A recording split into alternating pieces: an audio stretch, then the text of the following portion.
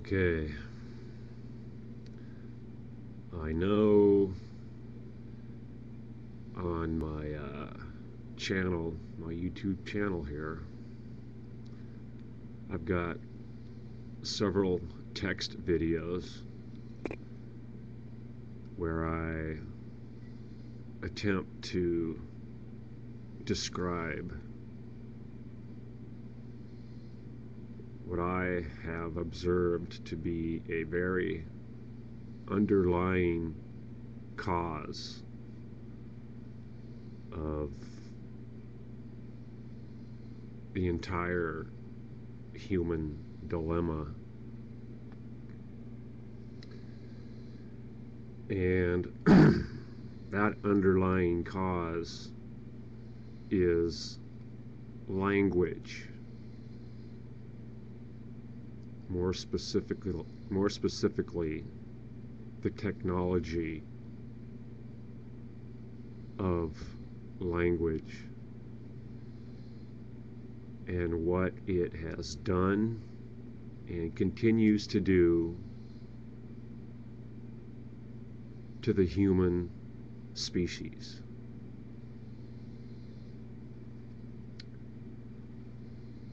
Well, I know it's kind of a paradox or an irony, or however you want to describe it, for me to use language to describe language, because, well, I don't know. Richard Dawkins described it as mimetic, but even still, I mean, in the simplest terms, language is a very crucial element in the underlying cause of a lot of the human species problem.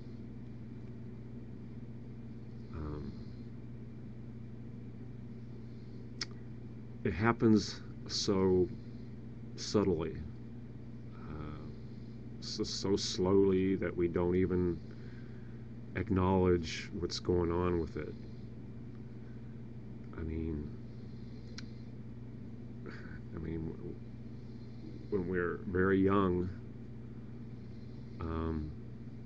and we first learn to say that very first word, in many cases it's mommy, but you know, we start to, as infants and toddlers, we begin to articulate language. First we learn to speak it, and then later on we learn how to write it. And and as we get older, it basically starts to formulate any particular mindset, a group mindset, your mindset versus your parents' mindset, your mindset versus the other kid's mindset. Doesn't anybody understand what it is I'm trying to say? How language is, well, I hate to sound cliche, but language is like a virus. It works into our intellects and our instincts, and through the course of our childhood development, it subdues us.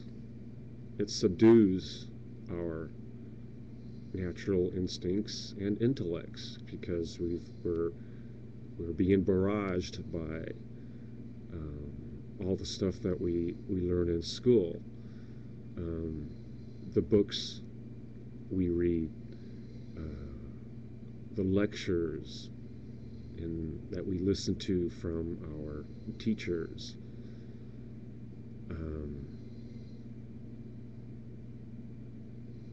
And then, that to me is probably the most crucial element that keeps groups together, is this artificial intelligence that we continually share with one another.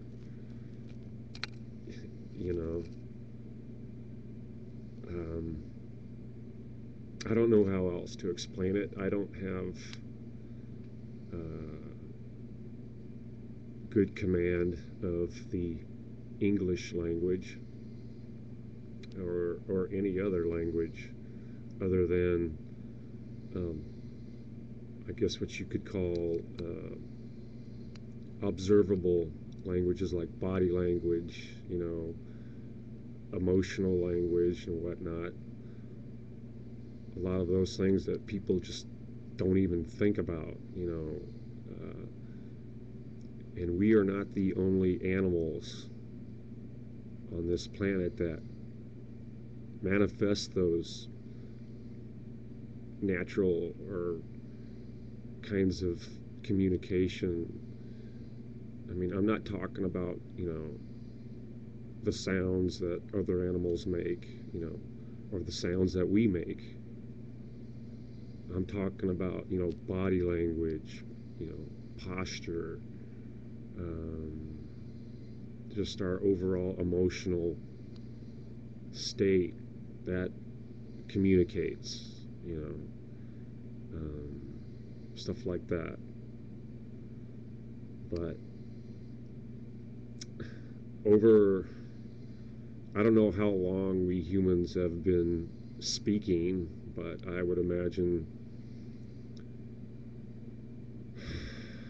just a ballpark guess would be around 500,000 years, maybe 1,000,000. But doesn't anybody else see the correlation between all the problems that we've experienced throughout our history, all of the inherited thoughts and feelings of all the wars and conflicts that we have gone through, and when we pass this animosity, we pass the pain and the emotion on to the next generation and so forth, and it's been going on for hundreds of thousands of years as we continually evolved our capabilities to speak, to write, in general, to express ourselves in linguistic. Even music has its affiliation with all of that, because music sounds, pleasant harmonies or discordants have certain subliminal effects on not just us humans, but it's also has effects on other animals with the capability of hearing.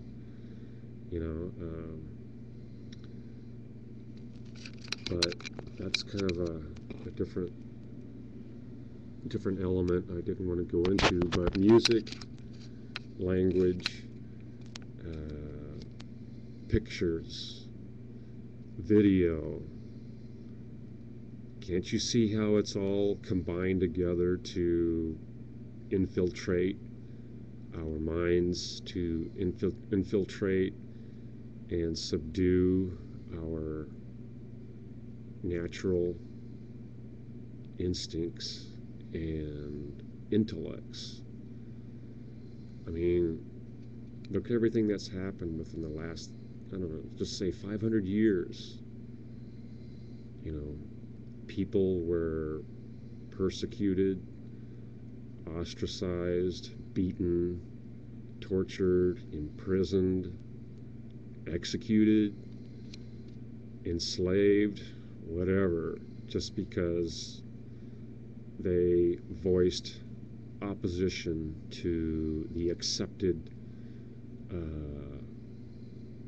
mindset of the group, therefore the village therefore the city, the society in general.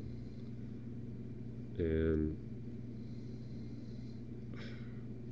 I don't know how else I could explain it. Like I said, I don't have all that great a command of the English language or any other language. But the bottom line is all languages are the same, you know, and it's artificial intelligence to the core. You know, never mind all these, you know, the modern or the conventional definition of artificial intelligence. Artificial intelligence has been with us since the beginning, and that is, you know, language, you know, the way we communicate with one another, and the way we use language to build things, and the way we use language to manipulate people. That's how governments began to develop. Government is collective mind control. Stuff like that. I mean, and it took me a while to see through it. I don't remember when I actually started, where I actually got a real good grasp of what was going on. Maybe sometime in my late teens or my early adulthood, you know, where I saw people were just acting like robots, you know, doing what they're told. But it's what we're dealing with is massive. It's everything is interwoven, interleaved, or everything is all interdependent of, you know, the languages we speak. How much time do I got left? But anyway,